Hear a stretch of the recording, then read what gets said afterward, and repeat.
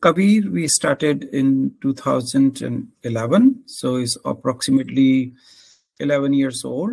We started in US, then we started our operations in India in 2012, and then we started our operation in Western Africa in Nigeria in 2015.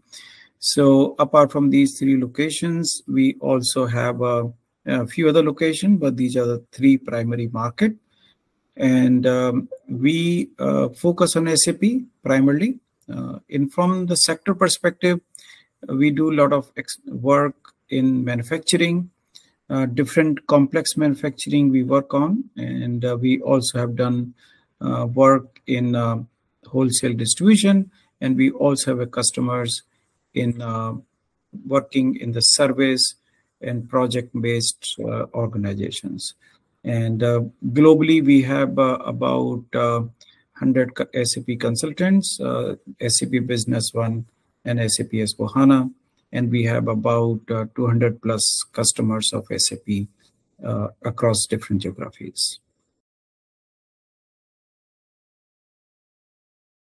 So before partnership, primarily we were working in premises.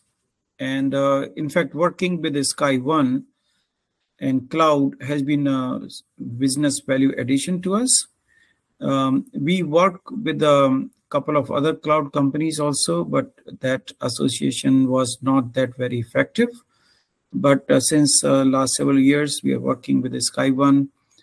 We work with the customers here in US. We work with the customers in other countries out of US also. We have a few large customers in Western Africa, and the overall relationship and has been very, very smooth and very, very productive in my personal opinion. So it has been very, very, very nice working with the certain people which I've been working so far, and overall response and commitment from the team has been very good.